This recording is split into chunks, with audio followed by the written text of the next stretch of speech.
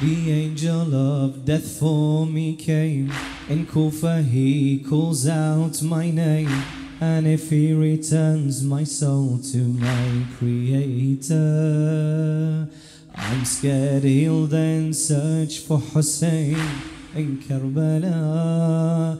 In Kufa he calls out my name.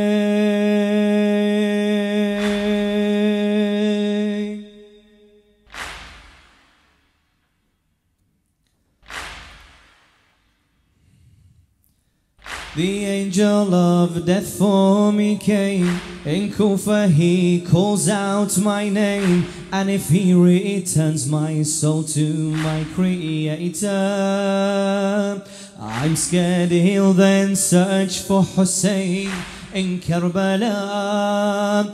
In Kufa he calls out my name. In Kufa he calls out my name. I am Muslim and I have a pledge with Hussein to gather support and topple a tyrant's reign. They wrote to us of this tyranny, they'd complain, forbidden on us to from requests abstain. We are the house that grabs the hand of any who struggle to stand. Tell the angel of death I have a duty here. I'm scared he'll then search for Hussein in Karbala. In Kufa he calls out my name. In Kufa he calls out my name. O angel of death, when for any soul you call, they answer you at your feet. Even tyrants fall. Whereas I'm left with no assistance, left me all, and as upon my head calamities befall. 71 are with Hussein, with me not even one remains. 71 are with Hussein, with me not even one remains. If the angel of death knows I've no supporter, I'm scared he'll then search for Hussein in Karbala. In Kufa he calls out my name. In Kufa he calls out my name. I walk alone. I walk alone, no supporter from street to street. The angel of death calls out, Muslim, your death greet. I feel the clutch of failure upon my heartbeat. Because of me will Hussein face harsh defeat. Because of me will Hussein face harsh defeat. O angel of death, let me stay. O angel of death, let me stay. For more support, I swear I'll pray. For this angel takes me to the hereafter. For if this angel takes me to the hereafter, I'm scared he'll then search for Hussein in Karbala. In Kufa he calls out my name.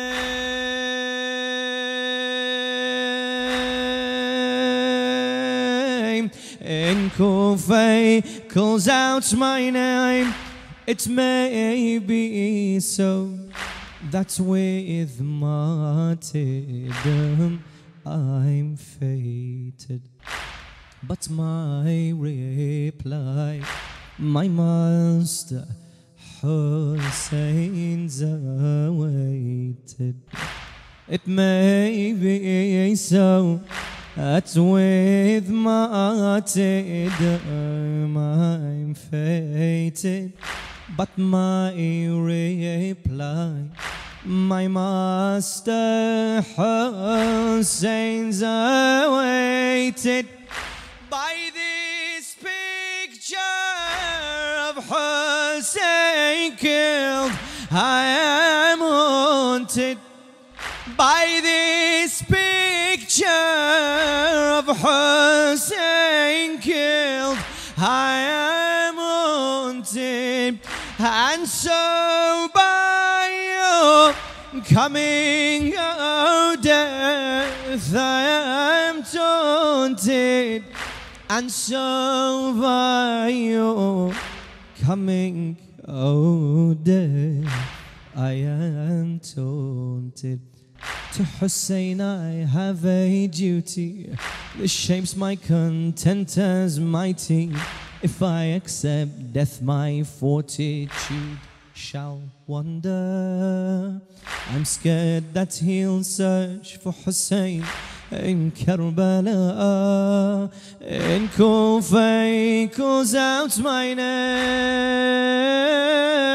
In Kufa he calls out my name. They tell me drink, they tell me drink before we throw you to the ground. Each time I sipped in this cup, my own blood I found.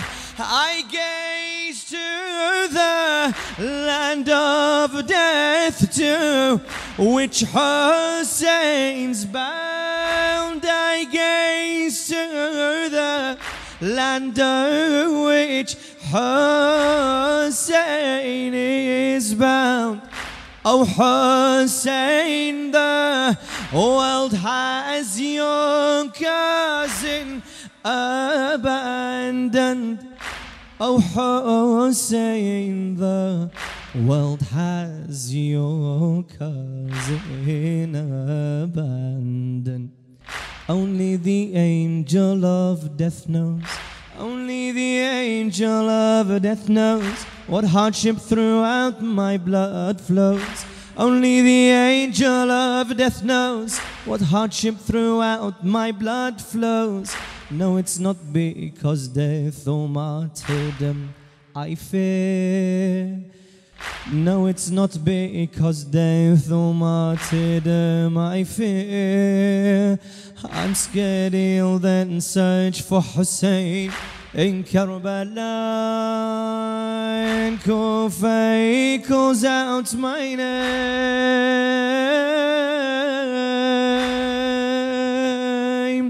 In Kufa he calls out my name. Many thanks to the poet Nouri Sardar. أعوذ بالله السميع العليم من الشيطان اللعين الرجيم. بسم الله الرحمن الرحيم.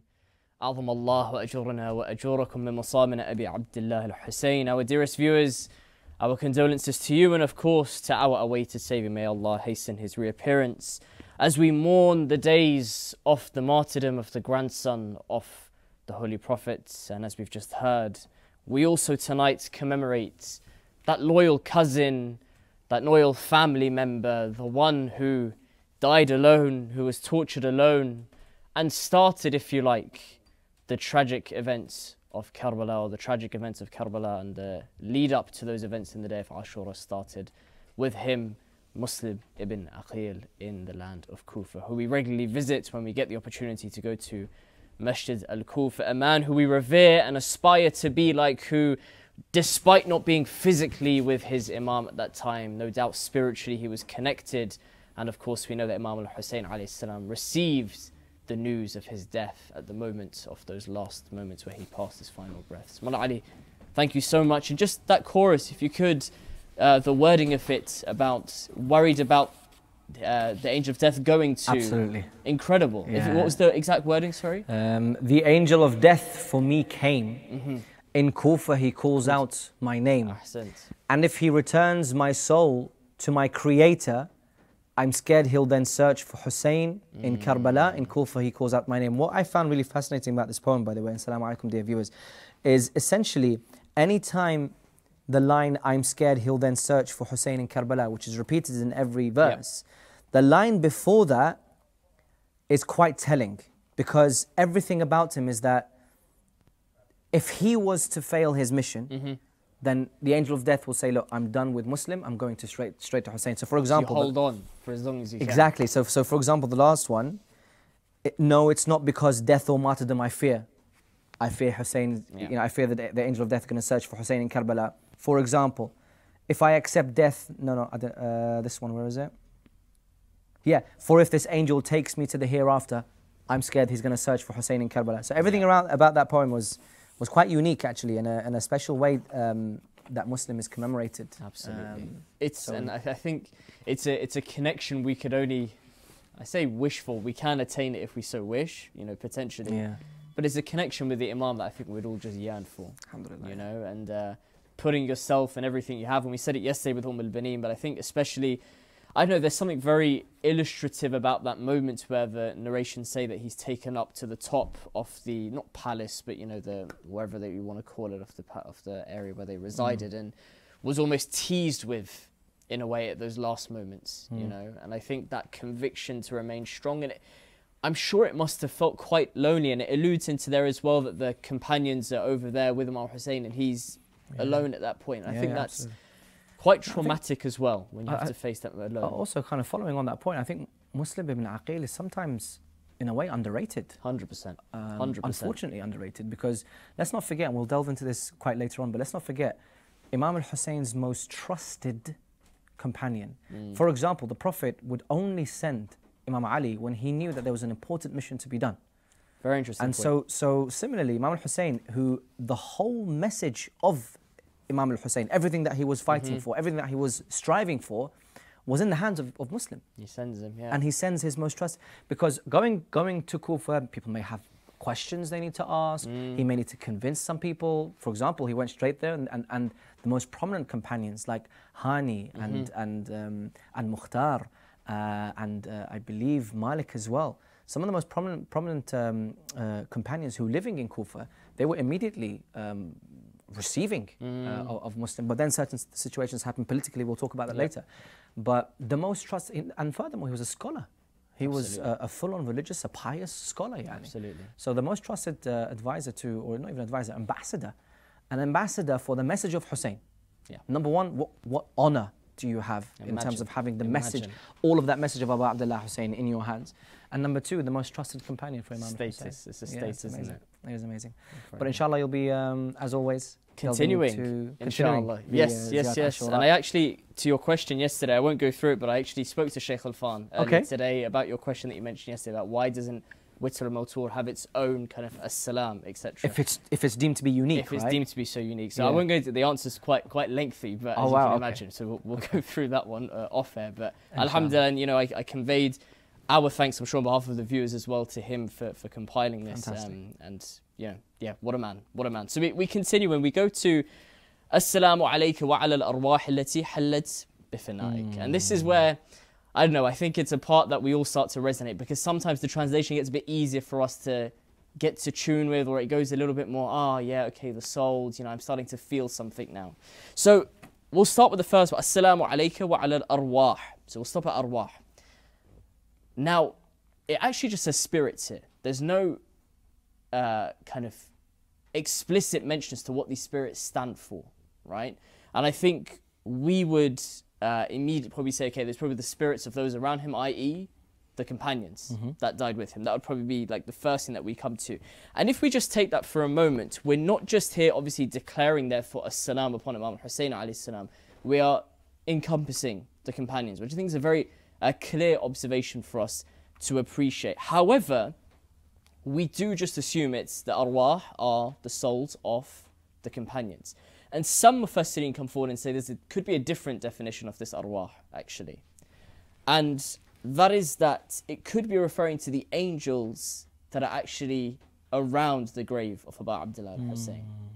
And of course we have the many hadith, but this specific one from Imam Sadiq alayhi salam, where he alludes to these angels saying, visit al-Hussein alayhi salam even if it's once a year, for whosoever comes to him with knowledge of his station. And just on an aside, this knowledge of his station we see in a lot of the ziyarah, that you should go عارف بحقهم, that you should go knowing their rank, which is a huge statement in any case. But we come back, visit al-Hussein alayhi salam even if it's for 1 year, for whosoever comes to him with knowledge of his station and not a non-believer would not be given other than paradise, and he would be bestowed with extensive sustenance, and Allah would quickly relieve for him from his problems. Indeed, Allah entrusted 4,000 angels on the grave of Al-Hussein alayhi salam, all of whom weep for him. They accompany the visitor until he returns to his family, and if the visitor gets sick, they visit him, and if he dies, they witness and bear and seek for his, and beg and seek for his forgiveness and mercy. So therefore, we can also understand this arwah to be number one, the companions, or also the angels is another version that the mufassirin come forward. And we mention in one of the ziyarah, Assalamu alaikum ya malaikati rabbil muqimin fi hadha al-haram. Peace be upon you, angels of my Lord, who inhabit this sanctuary. Go on. Just as a side note, isn't there, not in Ziyarat Ashura, but Ziyarat Imam al-Hussein alayhi salam for his shrine, isn't there a mention specifically about the angels who are... For the angels specifically. Yeah, yes. al-muhtiqeen, I think, al-malaikat al-muqimin. Yes, so this is the bit just here. So, Assalamu alaikum ya malaikat rabbil muqimin. Exactly this. Fi hadha al-haram. And the mufassirin say that maybe to confirm that it could just be the companions and not the angels is the fact that here, because it's explicitly cited and we descriptively describe the angels, maybe in Ziyarat Ashura, therefore, it is only the companions. However, there is no issue, they conclude by saying, there is no issue in saying, maybe you can address the angels and the companions. But doesn't the remainder of that sentence, حلت بفنائك, doesn't that then explain? Sorry, am I... No, you're not joking. It's interesting, because now the next bit now comes to this. I thought this could now be the angels, but actually, this حلت بفنائك, so again, just to go into a bit of the translation first for the viewers, so it's about halat being the past tense, kind of almost like coming from a nazala, like revealed, if you like, or coming down, right? They came down or they descended. And the fina within bifinaik is relating to this space, if you like, within the courtyard of either side of the courtyard of Abu Abdullah. Okay. So at this point, they're saying now it's the spiritual status of the companions in the next life that they're residing within the courtyard of the Imam. Just a quick note on this, because a lot of people, the misconception, I guess, is that halat bifinaik is bi fanaik, I think, where the annihilation. Okay, interesting. So annihilation, so peace be upon the souls who have more or less given themselves or annihilated themselves for you, Hussein. I'm thinking back to Abu Abbas when he says, "Oh soul, ya nafs min ba'd al-huzn." No, that's huni. Okay. Yeah. So in terms of that, so there's a difference between fina and then fana as well. Yes. Okay, cool. So I think it's quite nice, because it's again an obvious reflection that we just mentioned, which is that status of the companions to be seen in not just the physical accompanying of the Imam, and of course in order to do that you need to have a spiritual status as well, but a confirmation that they're residing in this courtyard with Abu Abdullah al-Hussein, and that's our part to remember them. So that's that bit. Then we go to again another part I think a lot of us resonate with. Alaykum minni jami'an salamullah abadan ma baqit wa baqiya al-layl wan nahar. We start with the first half. So alaykum minni jami'an salamullah. And the question comes in the entire ziyarah, we've said Assalamu alayk, assalamu alayk, assalamu alayk. Why is it the other way around, right? And in Surah Al-Fatiha, we see a similar linguistic approach when we say, Iyaka na'bud. So we define who we're speaking to first, followed by what we've got to do with them. So what's the difference here? The difference is if I say, look after my pen, please, Ali. It's a bit different to if I say, Ali, look after my pen. The latter, it's like, okay, what's the weight of this pen? So similarly, when I say, Iyaka na'bud, only to you, I've now defined, only to you, Allah, you cannot add anything else to this sentence now, because I've defined, or in terms of who I'm addressing, it's only Iyak, to you only, na'bud, that we worship. So similarly here, I'm saying, alaykum, to you, and no one else. I've finished who I've directed it to. Minni salam Allah, from me, salam, off. And now it's another interesting point. In the entire ziyarah at the beginning, we say, salamu alayk, salamu alayk, salamu alayk. And now when we're doing all of them, we do the salam off Allah subhanahu wa ta'ala. The peace and blessings and all-encompassing tranquility. And even more subtly, the preposition of ala is one that is all-encompassing as well. So I'm now saying all of this salam and peace from Allah and blessings and all of that comes within that manifestation be all encompassed upon you specifically as a group, collectively, Imam Hussein and your companions. And that takes it to, again, another jump. That's amazing. Which I think, it's something special. And just to conclude on this as a final bit, which is then, أَبَدًا مَا بَقِيتْ وَبَقِيَ اللَّيْلُ وَالنَّهَارُ. So we've now realized that this is a salam that is of such significance, if you like, of such loftiness. And we now qualify it or define its length by saying, forever as long as I live and the night and the day subsists. And within this, and I think just to point on the previous one, we recognize that the grammar here is that it's a jumla ismiya. It is, how can I call it? It's a nominal sentence, meaning that it's continuous, right? In Arabic, it's a continuous, forever, never-ending salam that I'm bestowing. And we then go on to the next line, as I said, alaykum minni jami'an salamu abadan ma baqit wa baqiya al-layl wa an-nahar. At this point, we're now saying that specific salam that is continuous, for me to be able to state this and for it to be forevermore from me, I'm declaring that I'm in a state of myself of such conviction that from now until my very end, I will not waver from this conviction in you. That's amazing. And that's that weighty. Really is eye-opening. That's a statement, yeah. You know, and that's, I don't know, maybe that's a statement we'll be held accountable for later on to say, look, you quickly just dropped it in. Do you know what? No wonder it's Ziyat Ashura, for example, the many miracles that people have seen because of Ziyat Ashura. For example, reciting Ziyat Ashura 40 days or 40 nights in a row in your Hajjahs. But actually, this is giving that a bit of weight, and there's a reason behind that. Ziyat Ashura is not to be taken lightly. And just doing tadabbur here, like, so just reflecting out loud on my own personal opinion here. I wonder whether, and we know that notion of 40 is to create a habit, and I wonder whether it's just a reminder that after 40 days we find that I find 5 days challenging, let alone 40, right? Maybe it's that constant reminder to say, wow, 40 times I've given this conviction, I need to now live by it. You know, I really need to swear by it. Absolutely. But inshallah, we'll continue. But that's where amazing. we end up on this bit. That's brilliant. That is brilliant. Well done. See, a man who didn't quiver even at the last moment. Muslim. So inshallah, we'll now head to our dear guest reciter, Brother Nouri Sardar, who will grace us with a few lines about the tragedy. أعوذ بالله من الشيطان الرجيم. بسم الله الرحمن الرحيم.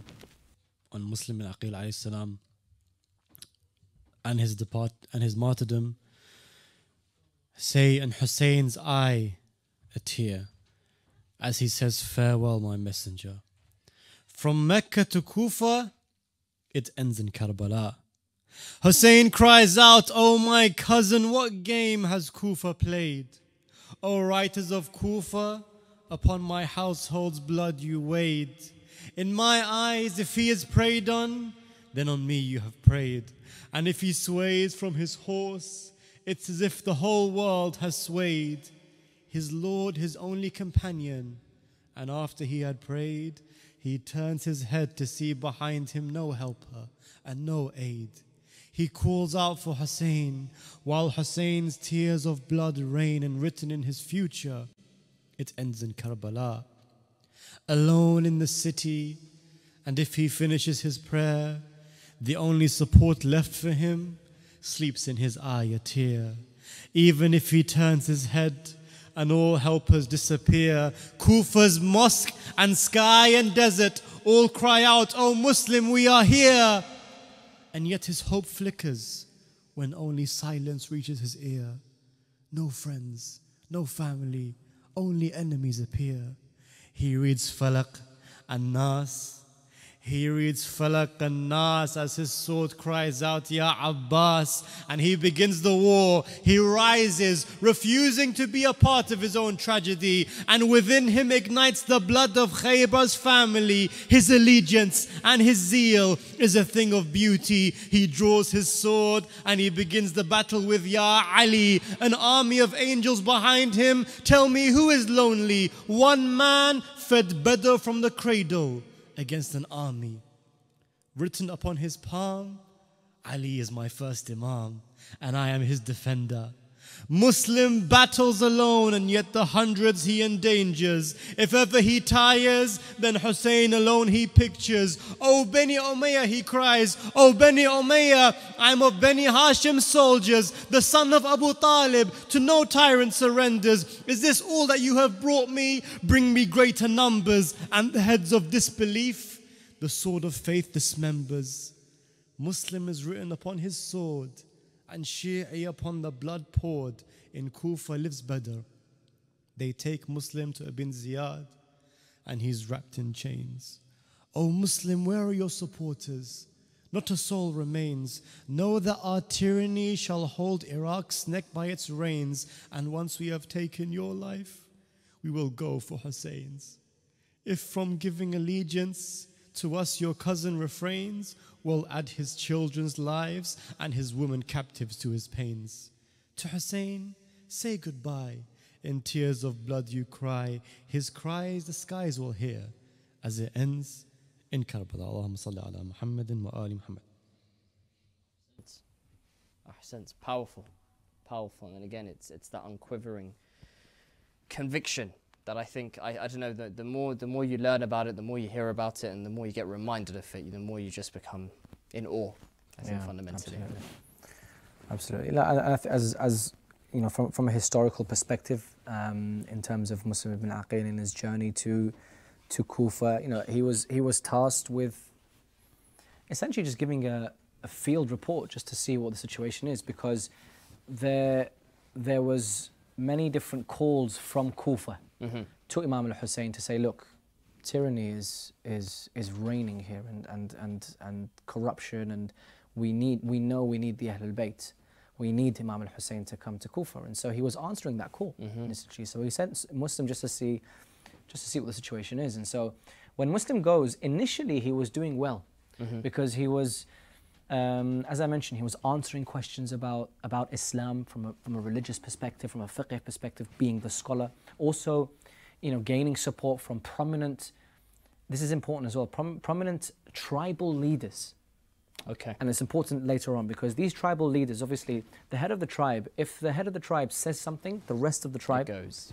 Yeah. So tribal leaders, he was, you know, creating alliances and telling them that not just alliances, but there's a truth that needs to come, and that truth is from Imam Hussein. So a number of things. So he was doing well. He managed to pick up 12,000 or so signatures. Essentially, the report that came to Imam al-Hussein is, things are okay. If you come, we do have the support. You can come. So he's given him the green light. So Imam Hussein starts his journey. Now, when he does start his journey, there was a political change that happened, which essentially turned things upside down. The governor of Kufa at the time was, if I'm not mistaken, a man called Nafi'. Okay, right? He was quite essentially didn't have Kufa with an ironclad, and so was seen to be weak by Banu Umayyah, specifically Yazid. So Yazid replaced this man with the person that we know as Ubaydullah ibn Ziyad, who was relentless, who was absolutely relentless. The tactics changed immediately because he killed approximately 10,000 people who supported Imam Hussein. Wow. First and foremost. Wow. Second, he threatened people, and these people were poverty-stricken, religious in a way people. So they didn't really want to get involved in the politics because once they weren't true. See, this is the question as well. They weren't true Shia of the Prophet and Imam Ali and Imam Hassan and Imam Hussein. They weren't true Shia in the sense that the ta'ah for the imams is wajib. Yeah. Not in that sense. Shia is look, if it benefits me, I'll follow. Yeah. If it doesn't benefit me, then I'll go somewhere else. I just want to live my life in peace.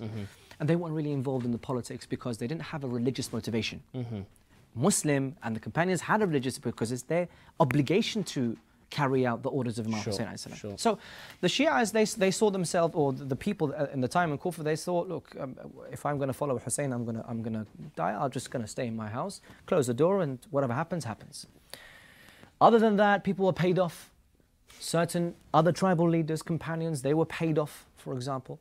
And certain tribal leaders who were devout, religious in terms of the ta'ah, the following the orders of Imam Hussein was wajib. People like Hani, people like Mukhtar, for example. I think Hani was actually killed, or Hijr bin Adi was killed, I think. And so these prominent leaders who were also tribal leaders, the tribal leaders were put in prison. And so if the tribal leader was put in prison, as I mentioned earlier, the rest of the tribe doesn't follow. It just crumbles a bit. It just crumbles. And so there's a number of things that happen until, unfortunately, Muslim Aqeel was praying his Maghrib Salah in the masjid. Once he finished his first Salah, from about 700 or 800 people down to about 30 or 40. And just on that, just subtle point, it does make me worry.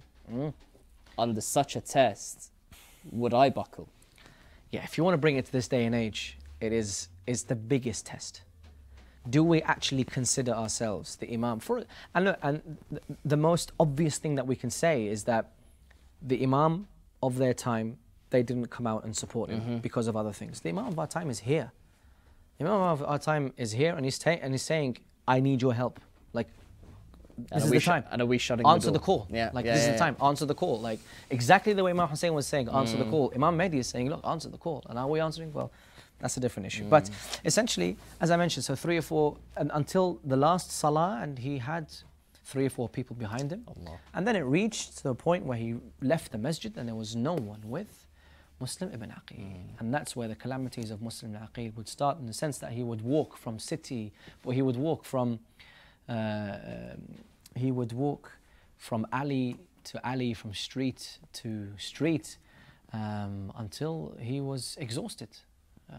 He was exhausted and he was tired, and he didn't know where to go, essentially. And this man is a stranger in a strange land. Yes, he had friends and acquaintances, but he was a stranger in a strange land. And this man is Muslim ibn Aqeel, upon which the Prophet would praise Aqeel, Imam Ali would praise Aqeel, and this son of Aqeel was alone in a strange land. So he walked from alley to alley, street to street, until he was exhausted. And then he fell, or he sat by a door.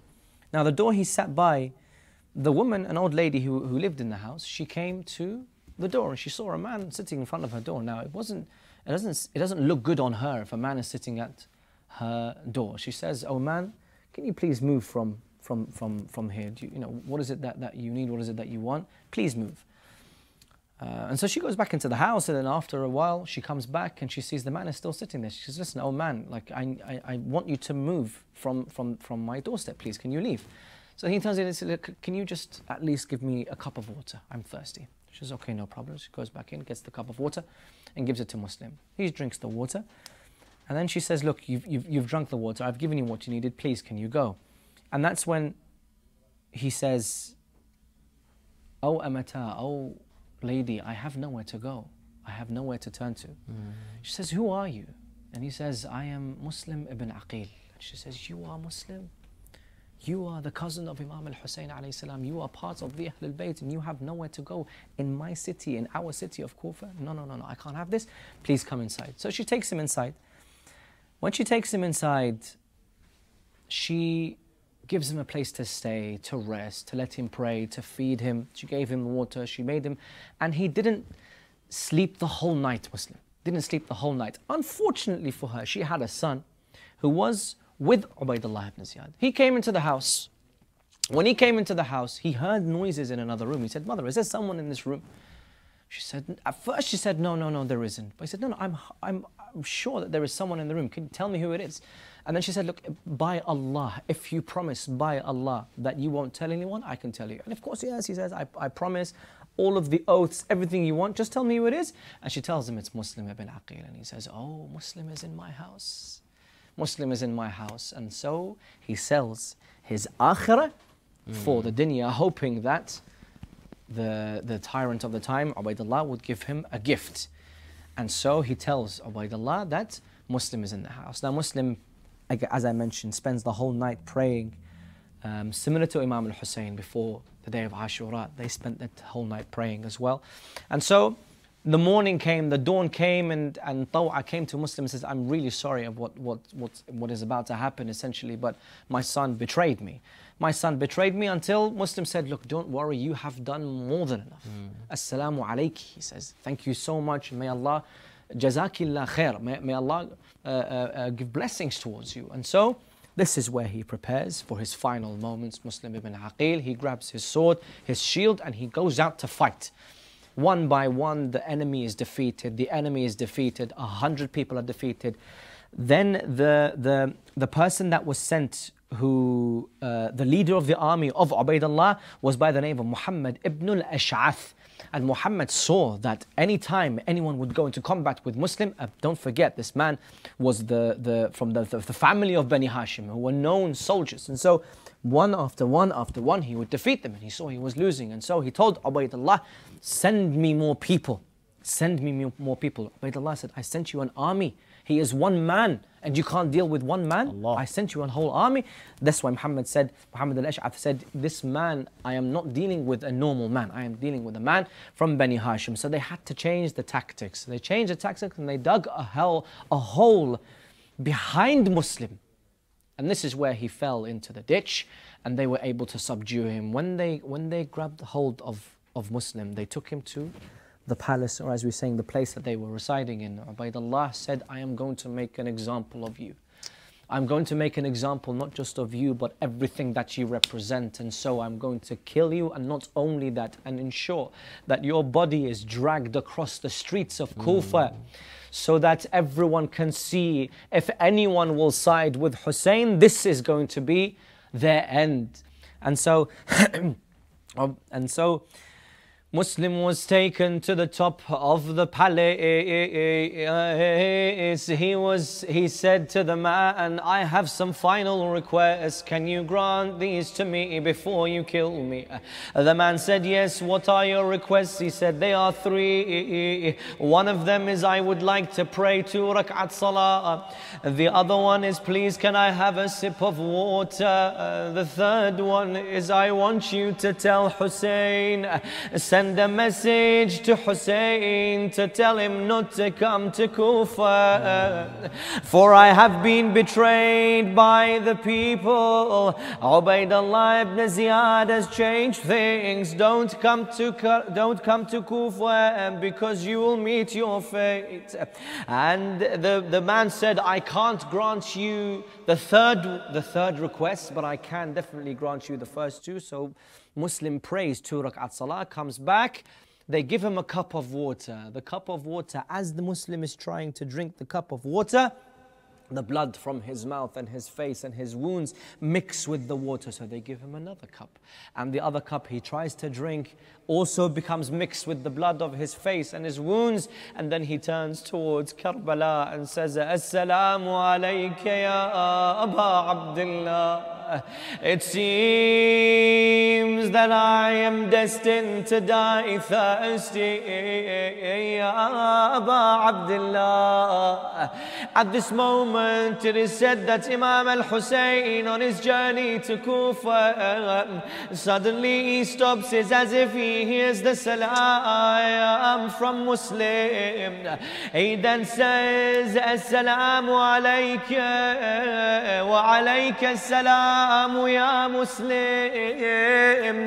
Muslim, at that moment, he is killed, he is severed, his body is thrown from the top of the palace all the way to the floor, and his body dragged across the streets of Kufa back to the camp of Imam Hussein. He tells his sister Zainab, Zainab, bring me Hamida. Muslim had a daughter by the name of Hamida. He also had two sons who were later killed after Karbala, but the daughter, she came with Sayyida Zainab.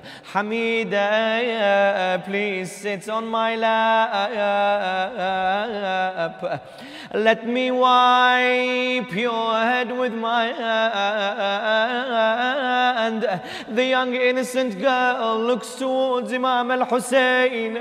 She says, oh Hussein, I know when you wipe the head of a child, it means they are orphaned. And does that mean my father has been killed? Am I an orphan, ya Aba Abdullah?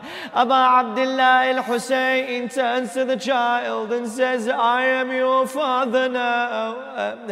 And news approached Karbala that Muslim had been slain, and Hamida was approached by our beloved Hussein. Ya Hamida, come close, put your head on my head. She cried and she wept, am I an orphan? She said, Ya Hamida, your father is gone, but you have me, you're not on your own. To all of you I ask, do you know what caused Sayyida Zahra so much pain? The day Ruqayya could only hold the head of Hussein. Inna lillahi wa inna ilayhi raji'un. When Imam al-Hussein alayhi salam wiped the head of Hamida, what breaks the heart so much about that is that Hamida was so young and so confused and was wondering what exactly this meant. And as Ali said, when this happened, it is almost as if some of the other daughters of Hussein were standing there. And watching was a young girl about the age of 4, wondering what's happening. Why is Hamida crying? Why is she crying like she just lost her father? And if only Ruqayya knew what would happen to her in Sham. Decades later, long after the tragedies of Karbala and Sham, Hamida passes away. And when she enters the hereafter, she meets with Ruqayya bint al-Hussein, who she hasn't seen in so long. There, Ruqayya sits with Hamida, and Ruqayya's soul starts to ask her, Hamida, after I died, how many over us cried? There are 2 flowers of Ali, each one in Ali's love blossomed. Both were too young to understand that their fathers were taken from them. One father found death in Kufa, betrayed though he tried to help them. One father was love upon earth and had his head taken from him. 2 men of God, betrayed by men, both died in their thirst with no one beside him. Hamida first asked Ruqayya, Ruqayya, what's the last thing you remember? Because the last time I saw your body, your sweet skin had lost its color. I remember sleeping and then I heard a scream, oh Ruqayya. I heard you cry out to Yazid, what have you done to my father? I heard you weep. And then silence. I have not seen you ever since. Ruqayya replies to her soul, let me first ask you a question. How did you feel when your ears heard Hussein cry, they've killed my cousin? And he saw you there standing confused, saying to my father, what has happened? He took his hand and wiped your head to tell you that you are now an orphan. It's been too long since we last spoke. Let me ask you how your heart broke. Hamida says, "Oh Ruqayya, I remember when I heard my father was killed. I asked, how can he be hated so much? Why would someone want his blood spilled? Whenever anyone had a need, by his hands it would be fulfilled. Oh Ruqayya, both of our fathers were too beautiful for this world. They were both love in flesh and bone. Allah raised them and gave them domes." Oh Hamida, Ruqayya says, "Oh Hamida, I remember that I saw my father in a dream. At first I thought that he had returned, but things were not as they once seemed. Why? Because he had his head attached to his body. Because he had his head attached to his body, and no blood from his pure neck streamed. I woke up and I cried out his name for my father, Hussein. I screamed, Father, I can't carry on. Take me with you towards your tomb." This is Ruqayya as she sits with Hamida. Ruqayya's soul starts to ask her, "Hamida, after I died, how many over us cried? Oh Hamida, after I died, how many over us cried?" Allahumma salli ala Muhammadin wa ali Muhammad. We have a narration from the commander of the faithful, Amir al-Mu'mineen Ali ibn Abi Talib, salawatullahi wa salamuhu alayhi, where he says, "May I sacrifice my father and mother for Hussein, who will be killed on the outskirts of Kufa. I swear to Allah that it is as if I can see the different kinds of wild animals stretching their necks to his grave, crying and weeping over him throughout the night until dawn. And when this happens, beware of neglecting him at his grave." And we ask for that ziyarah of Abu Abdullah for dunya and akhirah. Nouri, I have to say, to come up with the concept of two daughters who become orphaned to meet in heaven and to cover a conversation, I don't know where that came from. Honestly, beautiful. Beautiful. Thank you.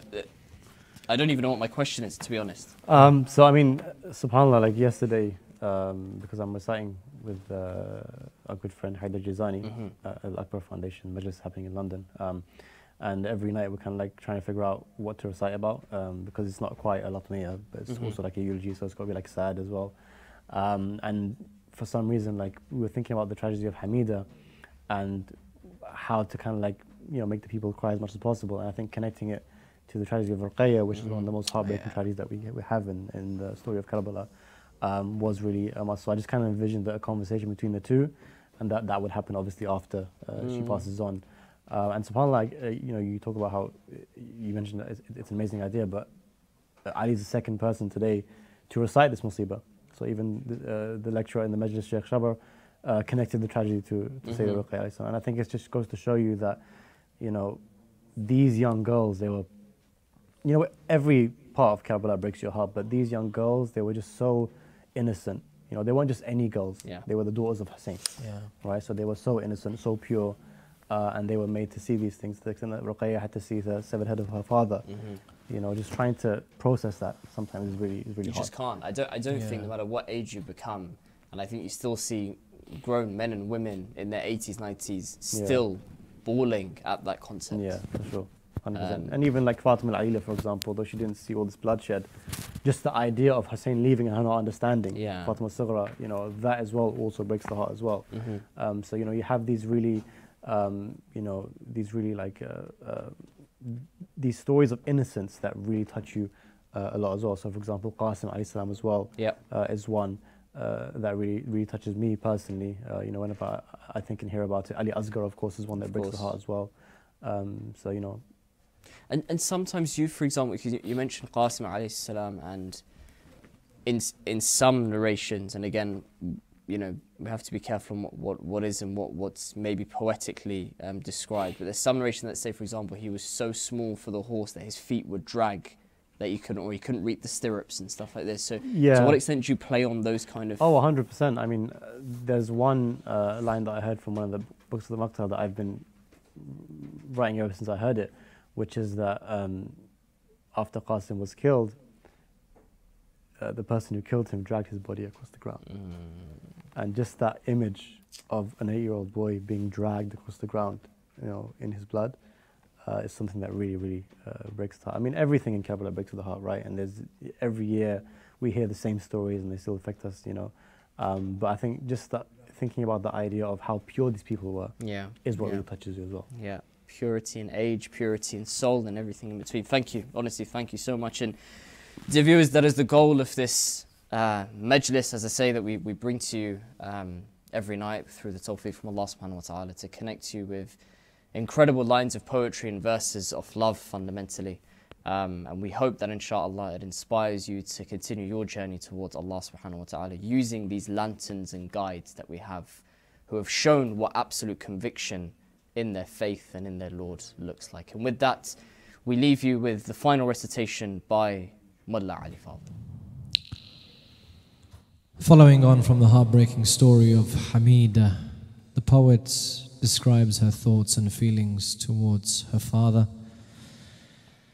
Father, time it moves so slowly.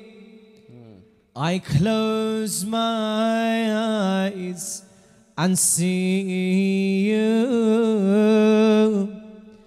Your pure face, it shines so holy.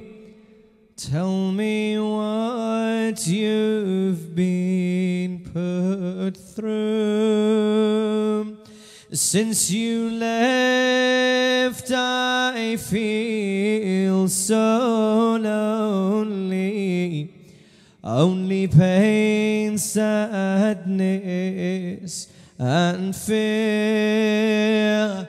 I wish you were here to show me the way you would wipe my tears. Oh, Father, you were my one guide. Oh, Father, I've nowhere to hide. Oh, Father, come back to my side. Father, time I know it should heal. I try my best not to cry, but this pain, it burns, it's so real. Now you've gone, I've wished I died. Since you've left, I'm numb. I can't feel, I can't take this anymore. All alone, this feels so surreal. I cry and fall to the floor. I cry and fall to the floor. Assalamu alayka ya Aba Abdullah وعلى الأرواح التي حلت بفنائك. عليكم مني جميعا سلام الله بدل ما بقيت وبقي الليل والنهار، ولا جعله الله آخر العهد مني لزيارتكم.